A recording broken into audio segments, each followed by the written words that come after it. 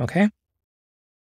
All right. So exercise 3 is how do you get the list of items, right? You want a list. You don't want each individual item.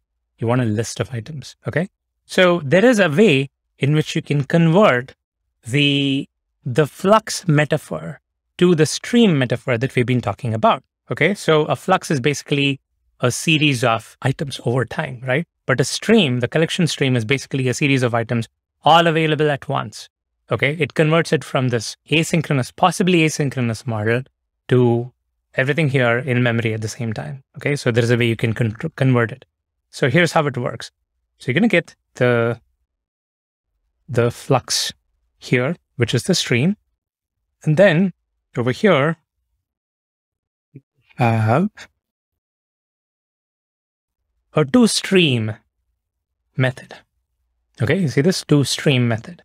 A toStream method basically takes all the elements in the flux and then converts it into a string. Okay, and a collection stream. Okay, so now here I can do a toList, and I'm going to get a list object. Okay,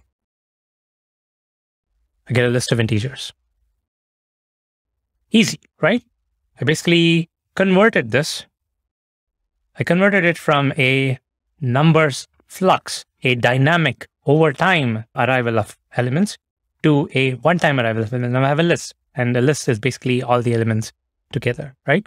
So here I can do what do I need to print? I need to print the list and the size. Okay, I'm going to say list is, then one more here. Size. Okay.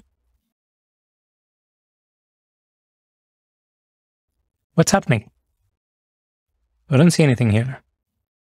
Can you guess why? It took its time, right?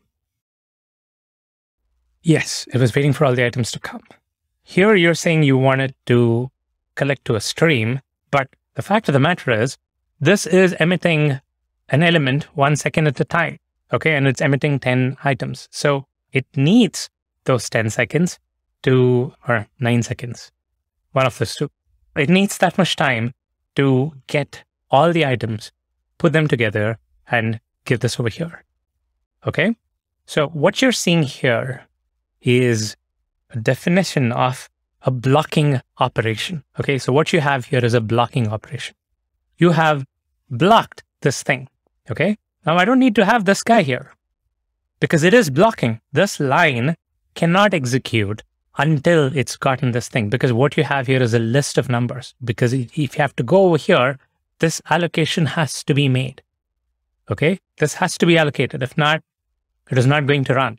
So by the time it comes here, the stream is guaranteed to be complete, okay? So I can run this, and it is going to wait for the time, even without that key press, because I'm basically saying, hold, I want all the elements in the stream. Until the stream says, I'm done, nothing else, I want all the elements. And that's what's causing this to be blocked.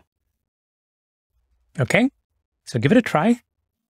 And you can see how this works. You can do this for the user's stream as well. It's going to be the same experience. It is going to block. It's going to hold until it has everything.